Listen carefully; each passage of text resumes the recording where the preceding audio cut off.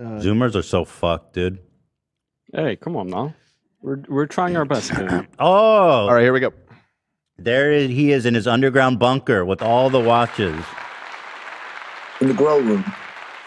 John Buckley. Hello. Thanks for calling in. Nice to meet you. Hey, nice to meet you too. You almost called me Jeff. I did not. Don't say that. Are you sure? I didn't. Nope. I refuse that. Where are you right now? What's that? Where are you right? No, but it seems like was there a nuclear bomb drop or something that I missed?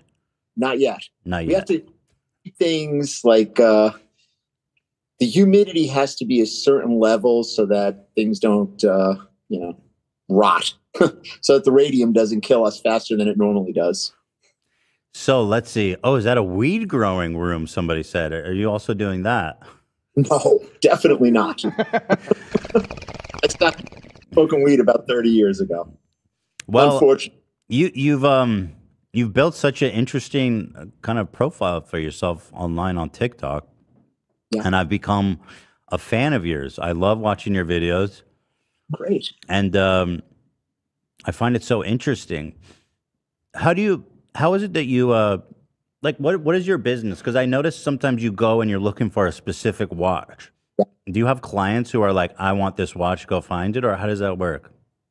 Well, I deal with I usually say there's a dozen people that I deal with like on a daily basis.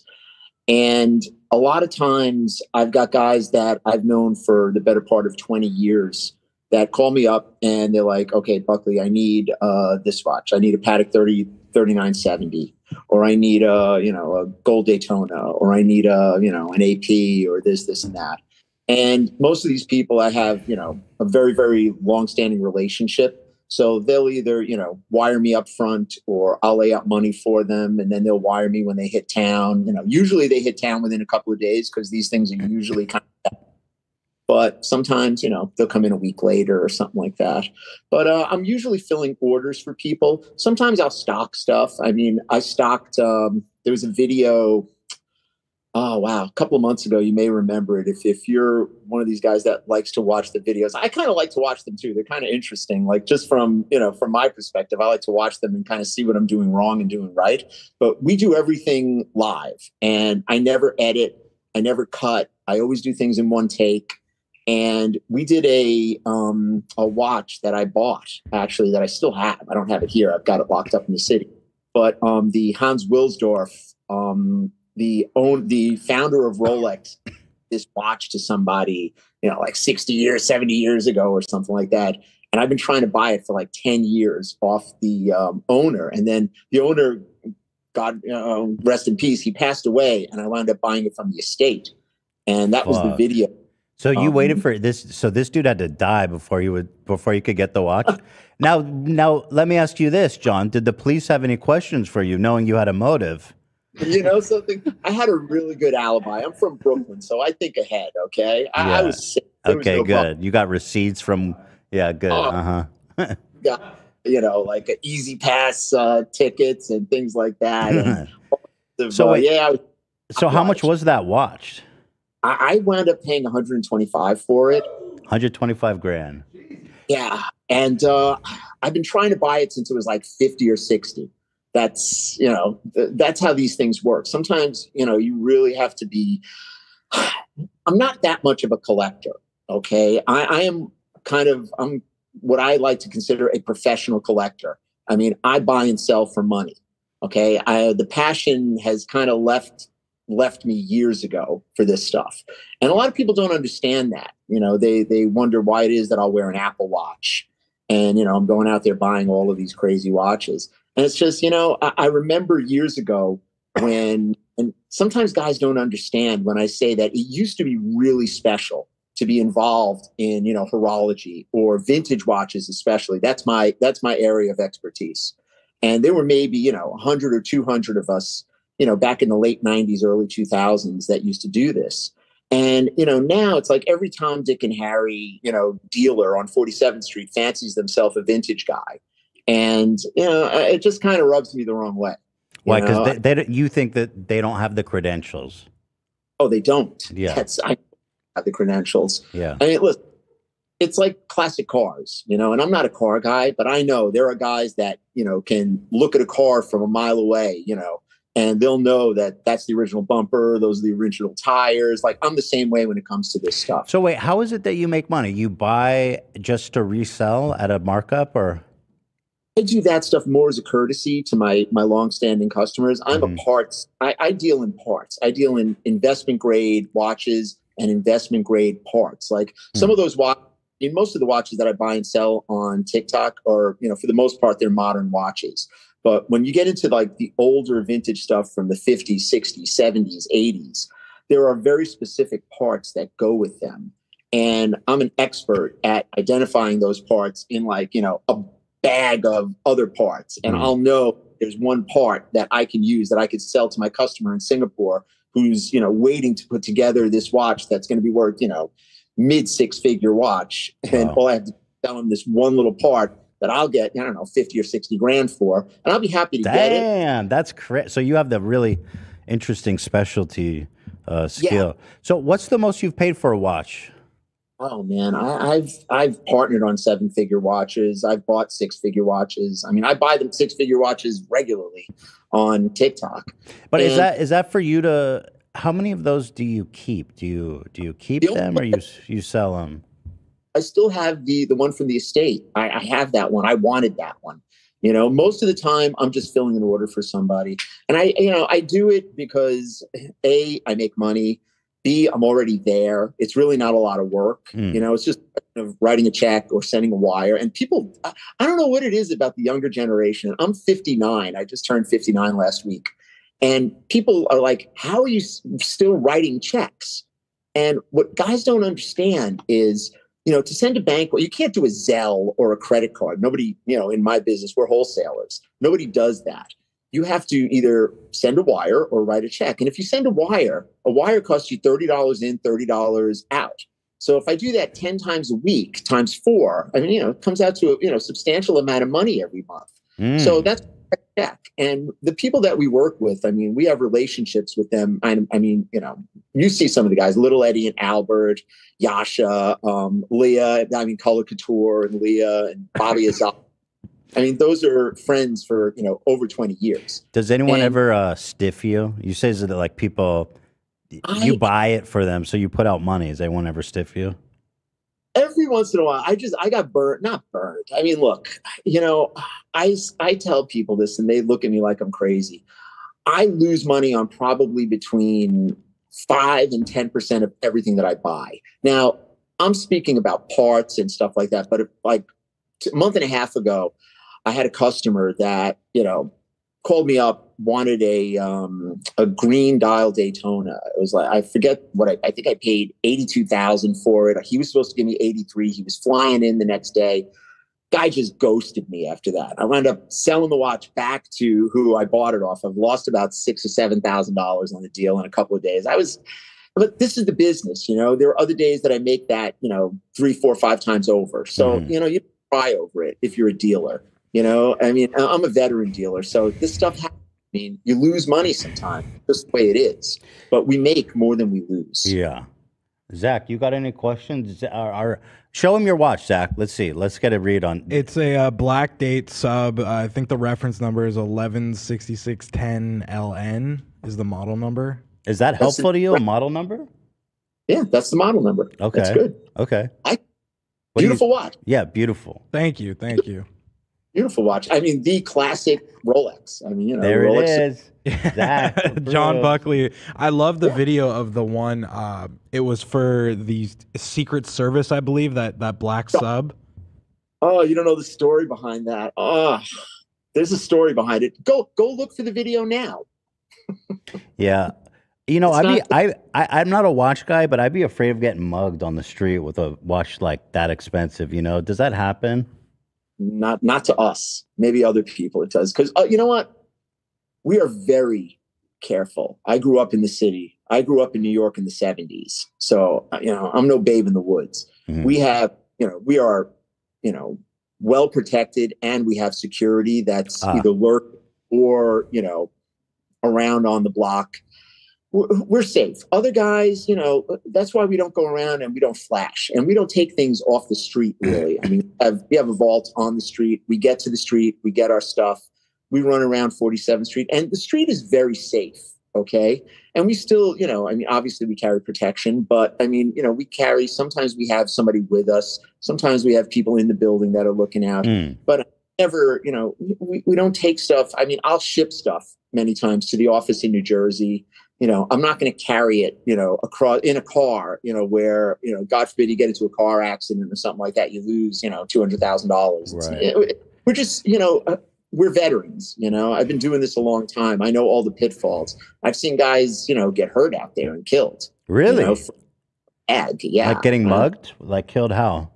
Oh, I have a friend that he was leaving a trade show and he was on the Garden State Parkway in a taxi cab, and one of the car pushed him off the road in the taxi cab. Whoa. Got him through the face and stole his bag. He's alive.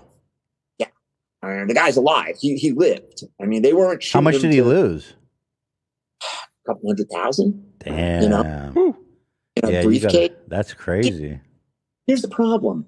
It's like, if I'm doing a trade show, I'm shipping, armored car from a secure location to a secure location, from 47th to the trade show, where there's a safe room with, armed guards all over the place, do the show, and then you ship it back. You don't carry your stuff out of a show. It's just not what you do. Right. You know what? They don't want to spend the extra $1,000, $1,500 each way to do that. I mean, we don't play like that. I have my son business, I have Tyler with us, and it's like, we're careful. I can't take chances like that. Do you recommend Zach be strapped? He's wearing a classic Rolex. He walks around LA City with that display of wealth. Do you think he needs some protection? It's not a question of needing some protection. It's a question of being really careful when you're out at a restaurant and you have a couple of drinks in you. Oh, yeah. If you look on TikTok, I think the TikTok page, I think stolen watches or something like that, and you'll see all the. I mean, I get these videos before they go online because customers will send them to me and say, "Hey, I'm not wearing my, my Patek 5980 or something like that." And I'll be like, "Yeah, good. You shouldn't be wearing that. Walking around Barcelona or walking through the streets of London. London is really bad lately." So, Zach, are you looking over your shoulder now that you're kind of a Rolex guy? How's that changed your perspective on the street? I won't wear it everywhere. Okay. Where won't you wear it? Usually if it's like I'm going to hang out with friends or something and we know we're going out to dinner, I probably won't wear it then. I wear it in places I know that are comfortable. The John Buckley experience, Zach. He's already a veteran. He's learned already. He's smart. Yeah. Be careful. Listen, it's a new world. There were times. Listen, I have stories. I've walked through. The streets of Milan alone, wearing expensive watches, and I like to collect World Series rings. And I'd be walking around with a Yankees World Series ring and a Rolex Daytona on my left. You wear a World Series ring? You can't. Oh, I don't think you're allowed to do that, John. I collect them. I love. But you wear it? Oh yeah. People mistake like baseball players. Dude, what? You ever pretend you were a Yankee? Yeah. Does it ever work for you at the bar? Oh wait, I was in Mastro's in Vegas. That's a bit of stolen valor there, John, I have to say. You're familiar with that concept? Listen, I'm in Mastro's. I got a Lakers championship ring on each hand. What? Why? That's crazy. What the hell? What? Like championship rings. So I'm sitting in Mastro's, and there's this couple sitting next to me, and they were looking at me. It was an older black couple, and they're looking at me. And I'm sitting there and I'm eating my whatever I was eating. And I was with one of my guys. And I get up and the lady, she was very sweet. She's like, "Excuse me, sir, what is the significance of those rings?" So I'm like, "Oh, these are from the Los Angeles Lakers, 2010 and 2011, or I forget the years that they were." And like, "Oh, are you on the team?" I was like, "Yes, I was." She was like, "Oh, what was you?" Magic Johnson. She was like, "Oh, what a pleasure to meet you." I was like, "Oh, wait, how tall are you, John? I can't tell with you sitting. What's that? I'm not that tall. Not that tall, yeah. Oh my Not God. tall enough for the NBA. Dude, I gotta say that's kind of wild to walk around in those rings. Like that's Oh, like wearing a high school graduation ring from a different high school you Harvard. never grad. Yeah. Yeah. That's funny though. That's funny. business, and I get all of this stuff. I mean, people know that I collect this stuff. I mean, I've got NYU rings. I mean, I don't wear that stuff. I don't care about NYU, but I mean, I'll wear a Yankees ring. I mean, I'll be in Newark Airport and somebody will walk up to me like, "Oh wow, can I take a picture with you? Who are you?" I'm like, "Oh, I'm Joe Torre." They're like, "Oh wow." Wait, so how much does a championship ring cost? They range. I mean, from a top level staff ring, which is the same ring that a player would get, like a real front office guy, probably 30 grand. And Damn. to a player, I mean, you can go, I mean, hundreds of thousands. Do you know whose rings they were? And I had a high level staff ring, and okay, it was, okay. I think I have it upstairs. And it's just one of those things where I really like it. I mean, when I kind of like stopped with the watches, like being really passionate about them. I mean, look, I was one of these guys that I would go on vacation. I mean, I have pictures in Jamaica at Dunn's River Falls wearing, a friggin' diamond GMT. And I'm like walking around like this. Mm-hmm. You guys running up to me, like trying to sell me aloe and beads and stuff like that. And I was like, man, that's not a good idea. No. But the World Series rings are fun. So let me ask you this. How much is your whole collection worth? Are you comfortable saying? I don't have like much of a collection. I mean, my ring collection, I don't know, 6 figures at least. I mean, my watch collection, I don't really have that many watches that I collect per se. I've got the first Rolex I ever owned. I have maybe like 3 or 4 other watches that that I really like, but I mean, I'm not really like, I've just collected them over the years. But my first Rolex I still have. My son, who shoots the videos, he wears it all the time. And I'm like, your son, that's nice. Do you have any ice out there that you could bust out for us? I want to see John all like pimped out.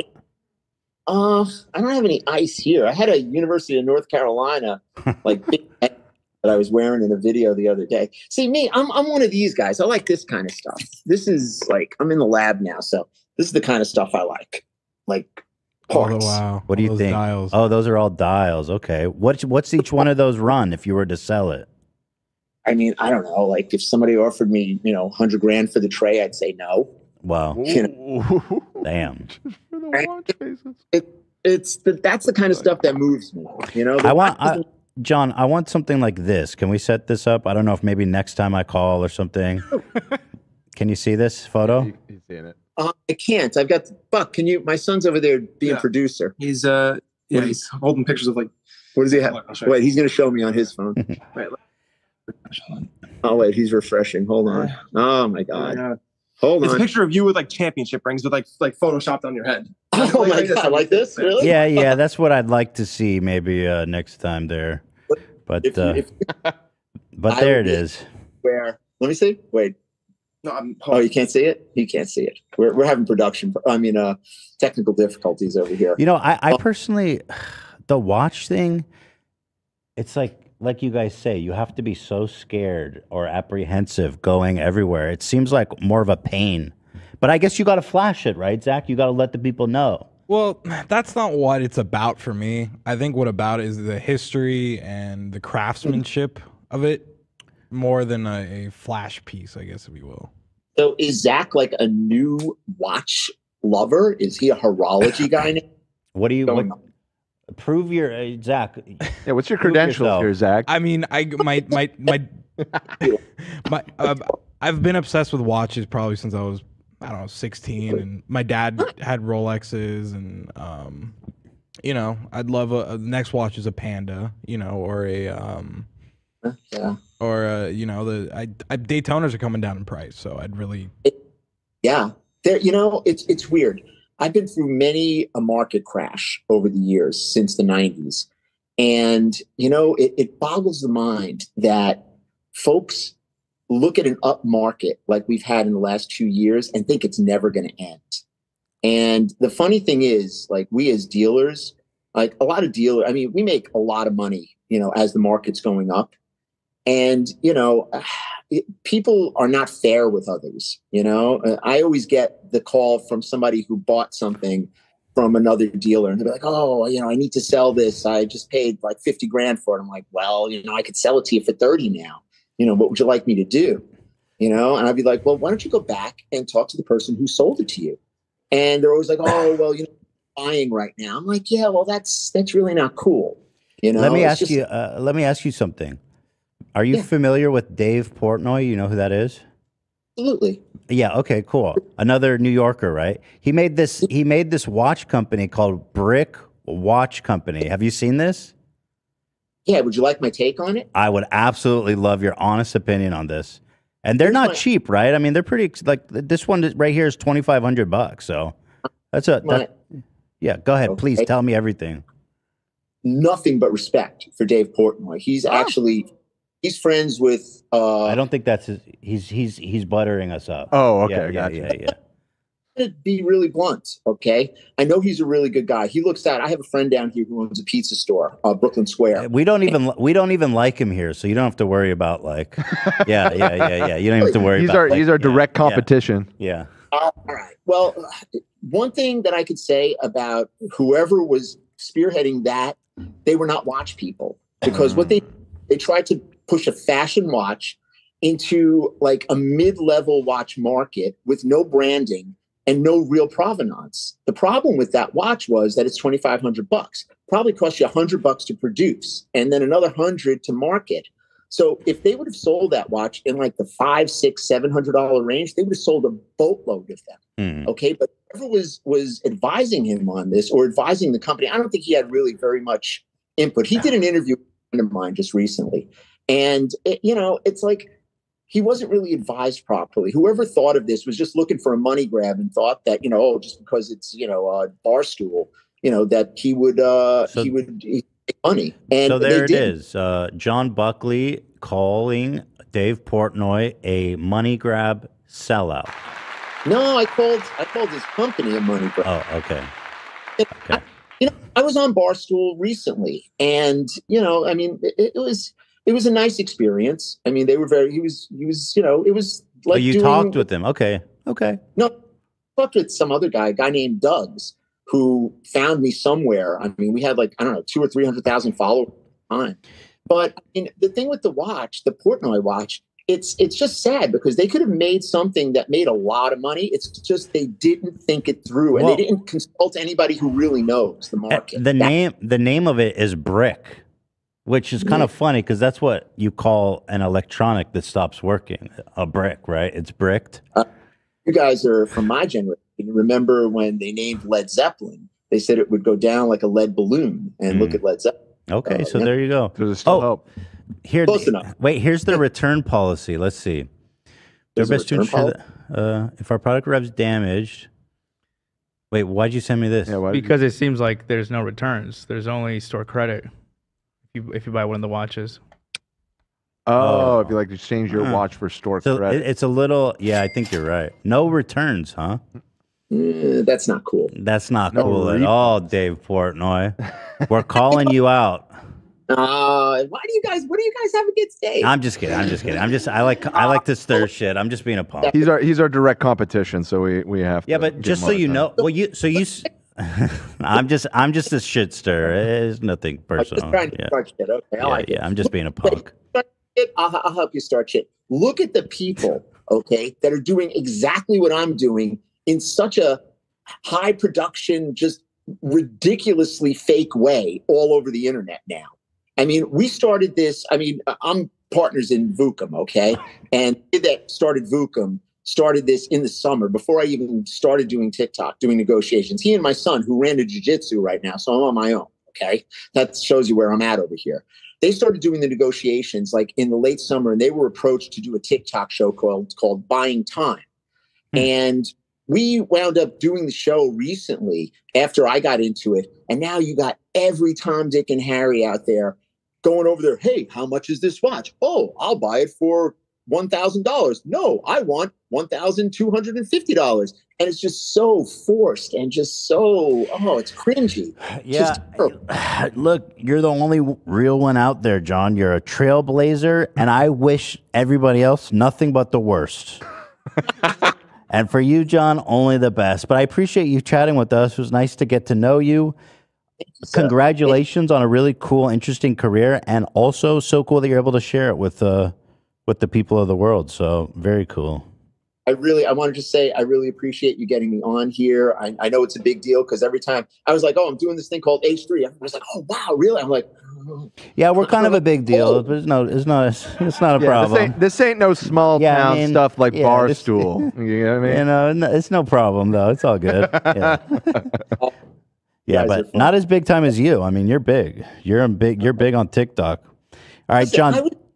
I was loving this stuff, before it got popular. So it's just all good to me. I love it. It's important that everybody enjoys it, and I'm glad you guys are enjoying it too. It's my pleasure. Yeah, love it. Keep it up. God bless. Go get more of those Laker rings. I want a Laker championship ring on every finger.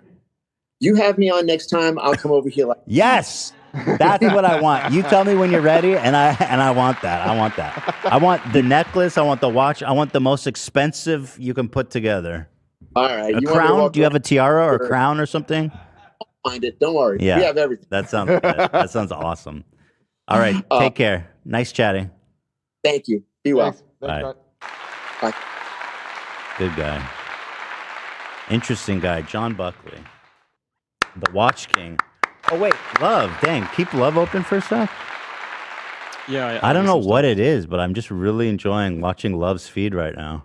I got some soap cutting, some surfer, Subway Surfer, yeah. Kinetic Sand. We got some, what's this called? Yo, that one's freaking me out, bro. I don't like that one. Right. I don't like it. I don't like it. This one? No, the one. Okay, now it's better. The Temple Run. It had text. It was on a menu. There was words I had to read. Fuck? Get this shit out of here. All right. Thank you, Love. I could watch this all day, but... Yeah. We got a show, too. There you go, John Buckley. Zach, the legend. You got respect from him, too. He was a really cool guy. I mean, I love his videos, and I've learned a lot from him watching his videos. I was hoping he was going to fucking dunk on your Rolex that you're so I was kind of hoping for that. I was waiting for that moment. Yeah. And be like, it's okay. Get this peasant shit out of here. Yeah. Wait, whoa. That's crazy. Speaking of Dave Porkboy, somebody said they matched the return address.